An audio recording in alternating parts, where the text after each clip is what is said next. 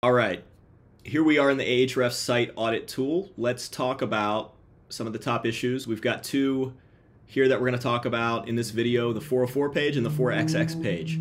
So what are these? I actually believe these are the same thing in Ahrefs. I could be wrong about that. Let me see, 404. Yeah, 404 and 4XX. These should be the same because 4XX, whenever you see 4XX, that just means 400 something. Anything in the 400s. So 403, 402, 404, any 40 something error is going to be 4XX. That's what that means. 3XX, same thing.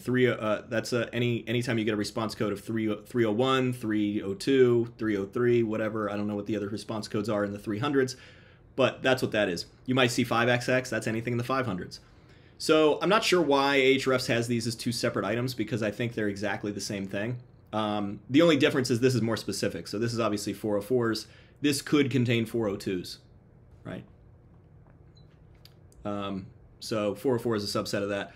But, in this case, they're both the same. So these are, should you work on these issues? These are generally important issues. A 404 just means that as the bot was crawling the site, it found a link on the site, it clicked that link, or it followed that link, and that link was pointing to a page that doesn't exist. So 404, in this case, they return a 404 response code, which is not found. And that just means you have a broken link on the site somewhere. So are these super crucial important? It depends. Yes, they're you don't want a lot of these, right? Every site has a few broken links. That's going to happen. Ideally, you clean those up. It's a bad user experience on important pages.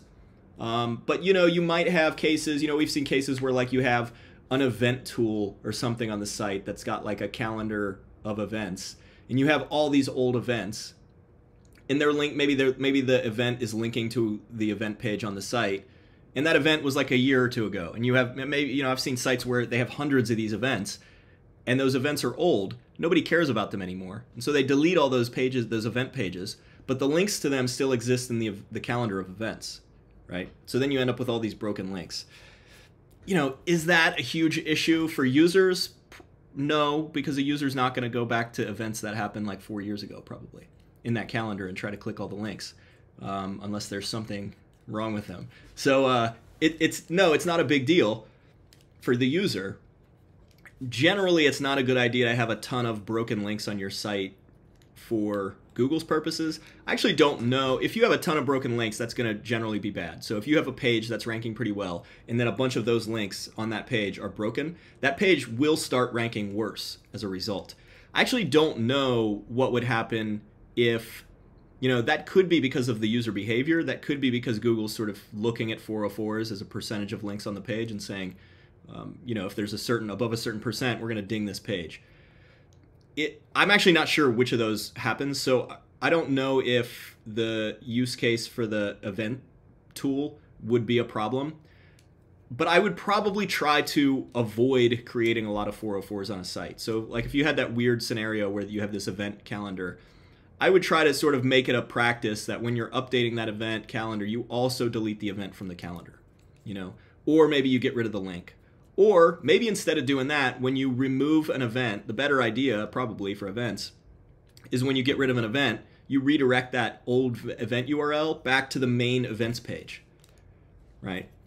That would solve both problems. That would solve the whole problem just by doing that. So it kind of, if you're generating a lot of 404 errors and those are increasing over time, sometimes it's just a process change with the way you're managing the site and what you're doing.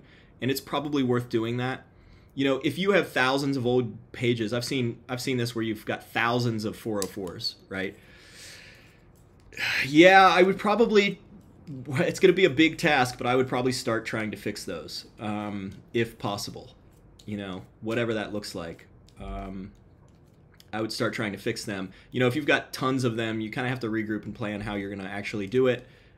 Are these really 404s that need to be cleaned up? Are they on blog posts and then they just the question is, why do you have so many internal links with 404s? That's usually a problem. It means you're linking to some page, and then if you're doing this at scale, it's probably because of some system that's happening that where things are getting deleted, but the links to those things are not getting deleted, like the events example I just gave you. You know, that if that's happening, you probably just need some sort of process change with the way you're going about doing things. And ideally, you're just redirecting those old URLs to something new. But let's look at these on this project and see what's happening with this. So the way this works is you might get a list of, you know, if you're in Ahrefs, you might see this. If this comes from us and you get this in like an Excel spreadsheet, you might get a list of with the URL and then where it was first found. So what this is saying is this link doesn't exist. So if I click this and I go here, I'll get a 404. Yeah, so couldn't find that one. And then it's saying first found at, it's saying the link was found on this page. So if I go to this page, oops, that's the page that didn't exist. If I go to this page, that one doesn't exist either. How's that? Let's see what's going on there. So what this should be saying is that it was found on this page and it links to this, and this link doesn't work. But it looks like this link doesn't work either. Moved permanently. Is that really the status code I'm getting on that? Let's find out. Let's ask curl. Copy that link.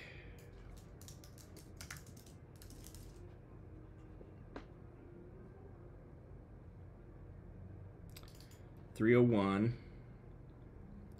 and then a 404. Okay. So I'm getting a 301 to this page, and then this page is getting a 404. Okay. So what's happening there? Collection sweaters, products, copy of navy blue V-neck sweater, copy of navy blue V-neck sweater. Okay, here's what's going on. So this is kind of a confusing situation here. What's happening? Just because there's like a redirect here that's like confusing what's going on. So basically, what's happening is this site redirects everybody to the HTTPS version of the URL. You see that? This is saying it was first found on the non-HTTPS version. But when I try to load the non-HTTPS version, it redirects me to the HTTPS version, which is this. So that's just a weird quirk of something. It suggests that this link actually exists somewhere. And my guess is if we scroll down,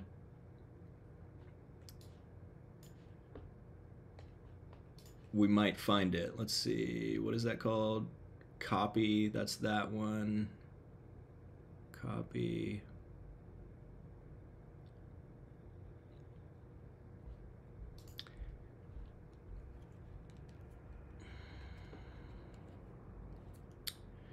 Yeah, I'm not, that one's confusing just because I'm not sure why Ahrefs is finding that. Like, how did it find it at all? Because it doesn't appear that this link, I mean, I gotta assume basically what happened is this link there must be some page on the site that links to this URL. And I could find it, I could dig through the result and find it, but there's probably a page on the site that links to this URL. And then that URL 301 redirects to here. For whatever reason, Ahrefs is saying that it was the link was found on this page, but it wasn't found on that page because that page just redirects to that page. So this is a little bit of a bug, it seems like, or some quirk with how Ahrefs is working in this case. But I'm not really worried about that. What I'd probably do if I was worried about it is figure out, like, go into the crawl, like the internal pages, and try to find what is linking to this page. Maybe I can find it here. In links, yes. Okay, so that's pretty cool. I can click this. This is the URL that I think is linked from somewhere. I can go to in links, and now that's showing me the pages that link to this page. So let's open one of these. Cardigan, cool, navy cardigan for men. Let me move my face so I can see the URL here. Products, copy of navy blue sweater. Let me inspect this because this will probably be the non-HTTP version, or HTTPS. Yeah, see. So there's a link. Basically, somebody created this blog post a long time ago, added a link to, there it is too right there, added a link to this product, but did not use the HTTPS version. They used the HTTP version. So when you click that, it gets redirected to HTTPS, but then the HTTPS version does not exist. So it's a little bit of a confusion. It's a little bit confusing on what's happening, but basically that URL just doesn't exist. So if I wanted to fix that, all I'd have to do is go to this blog post here, and change that URL to something else. You know, and again, a lot of times when you start seeing 404s popping up on a site, it's indicative of you probably need a process change. So what happened here is that this product was, you know, ideally you need a process change. This isn't always feasible, right? But this product was removed, presumably. It's a product, collection sweaters, products, navy blue cardigan sweater. What we could do, we could see if there's a navy blue cardigan sweater anywhere. Let's see, sweaters and joggers. Whoops, where'd that go? Sweaters and joggers. Navy blue. I don't know, I could use Google for that too, site:bladenblue.com. Look for it that way. But it's possible that product exists and I just need to change the URL, right? And I could go find that and change it here. It's possible that I just need to get rid of it, you know? You know, it's possible that maybe there's still, maybe that product doesn't exist, but we still have cardigans, and I can just change that link to the other cardigans, right? Alternatively, what you'd want to do is a sort of a process change, if this was happening a lot, is, you know, ideally, I've said this before, and it's usually a good practice to, instead of just deleting content or deleting products, do something else. So ideally, you don't delete products or delete content, but if you do, redirect that page, right? So either, you know, what REI does is when they no longer have a product, they still keep the page online, and they just say this product's no longer in stock, and then they link to other products. Here's some other, you know, find, I think they put a CTA there that says find similar products. So they try to get you to the other products.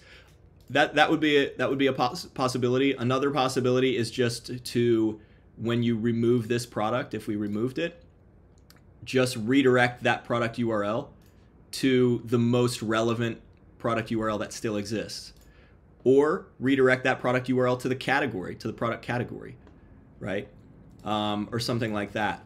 That's usually a good idea. And the reason this matters, sometimes it doesn't matter really that much, right? If you have a site that has products on it and those products are not driving a lot of search traffic and there's not a lot of links to those products, and you just delete that product because it's gone, it's probably gonna have a minimal impact on what's going on.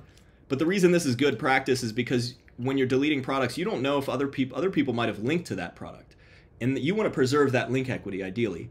And so ideally you redirect that link, that URL to another relevant product, or to like the product category page that's also relevant, so that both for the user, if somebody clicks that link on that other site, they don't want to get a 404 page, they want to get redirected to the most relevant page on the site, or for Google, for search rankings, redirecting those URLs is going to help as well. And then, you know, as a last resort, I guess you can delete it and just send it to a 404, and it's not the end of the world, certainly, but there are some better ways to handle that if you are able to do that. So that's what's going on there. Let's take a look at a few of these other ones. These are probably a little different. First found here. Let's jump to that. So here's a page, and I think I know what's going on here. These are all links to products. I don't know if you can see my URL bar down here. These are all links to products, and I think some of these probably just don't exist. Ooh, so that link just in general is broken. So it's missing the domain, as you can see. So that's a quick fix. We could fix that, especially if that still exists. Some of these don't exist anymore. But this is actually an important page because I think we have this on the long sleeve shirts product pages. And so, you know, multiple links on this page that explain the products are broken. So we definitely want to fix those on this page, because this page in particular is kind of an important page. So we don't want that linking to broken links. So that one we'd probably want to fix for sure. And then let's see, collection, long sleeve shirts. So my guess is these long sleeve shirts, I'm going to have the same, it's all the same problem. Yeah, so it's found on that long sleeve shirt page. That's what all those are. This one, this is the HTTP redirect issue, same as the other one. So that's kind of the same thing that's happening there. So probably a blog post somewhere that's linking to the non-secure version, and then the secure version redirects and to the secure version, and the secure version was deleted at one point. So I'd want to clean up those. So those ones at the top are all pretty much the same, and then these ones down here are all from that product page that I do want to clean up. So, you know, in summary here on 400 errors, and kind of the same thing on 4xx, if we go back to that overview and we look at the 4xx's, this is just all the same things, but you might see 403s in here, you might see other ones. It's kind of the same thing. You probably want to clean those up, especially if you don't have a lot of them. And then think about, is there a process change we can make to either ensure that we don't have broken links on the site, or, you know, whatever it is, redirect those links if they break to somewhere else, if it makes sense, or, you know, some other way to avoid generating broken links over time on the site. Or you could just get in and clean them up every so often. But yeah, those are probably ones you want to fix.